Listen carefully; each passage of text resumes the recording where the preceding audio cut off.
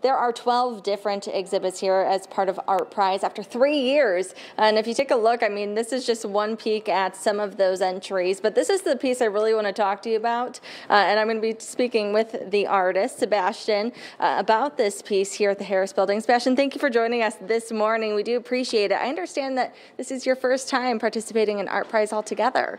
It is. Thank you for coming to see me. Of course. I've been actually part of a team in 2012, but I was not a participating artist. I just did communication and marketing and a little bit of advertising. But yeah, this is the first year in ArtPrize as a participating artist. So tell me about you as an artist and your entry this year into ArtPrize. Well, there's few components to my piece this year. First of all is the visual experience, and here I'm trying to reimagine the art of portrait. I'm playing with traditional values versus non-traditional values, and then there's the second component would be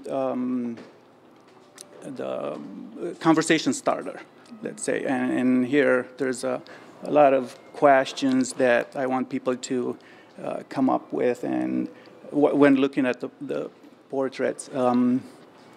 And then there's a social dimension of the piece, which is what ArtPrize is offering to all the artists participating in this year's competition. Yeah. And as we take a closer look, I mean, there's so much detail in your artwork. How did it all come together? How long did it take you to make this?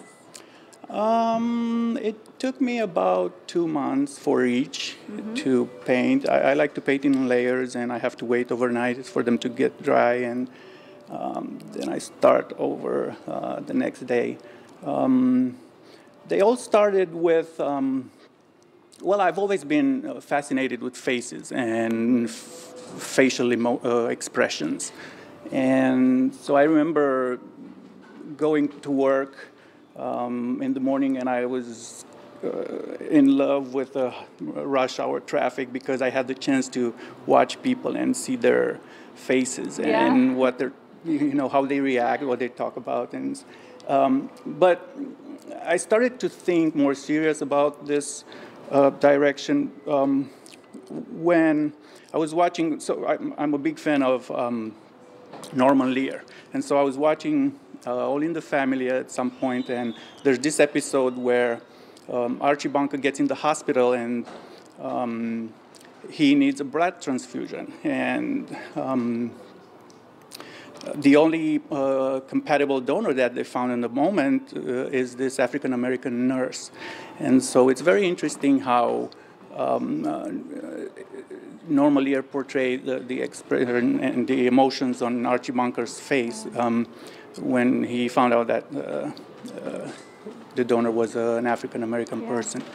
And so that's when I started to think seriously about this direction. So that's how it started. Well, Sebastian, we are running out of time, but thank you so much for your time this midday, and I mean, just absolutely beautiful work. So people can come see you and see your artwork here at the Harris Building, again in downtown Grand Rapids. Again, there are 12 different pieces that you can enjoy, and obviously a lot more throughout the city.